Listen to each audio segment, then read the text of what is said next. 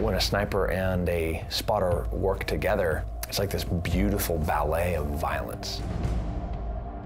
My name is Tim Kennedy, U.S. Army, 19th Special Forces Group. Snipers, probably more than anybody else I've seen, have this really intense focus to get the job done. My name is Terry Shepard. I'm a U.S. Army Green Beret, and I was a sniper instructor. We can do anything. Almost the limit of our imagination is what the sniper's capabilities are. We're talking about, in a way, a combat scientist.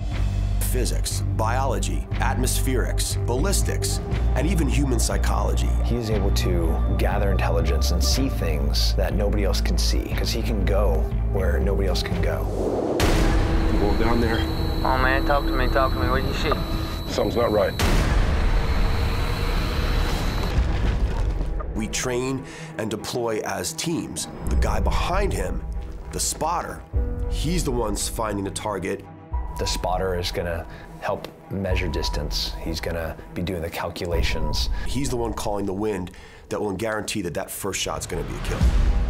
A lot of things come into play when you're taking a long shot. The weapon, the round, the scope. Am I in the exact moment for me to break this round, for to have the exact shot that I need to? How is my finger sitting on the trigger? Is it too deep? Is it too shallow? Is it perfectly dissecting just shy of the center of the fingerprint in the first knuckle? At a long distance, we're even talking about the rotation of the Earth. And you're just taking all of this information, all of this data, and you're gonna bring it all down to one movement, which is this. What's gonna happen after that round hits is something that we have to think about. I don't care if you can shoot a 1,000-yard target. If you get caught, the mission is over. What's gonna happen to you when that sound goes off and everybody starts looking for you?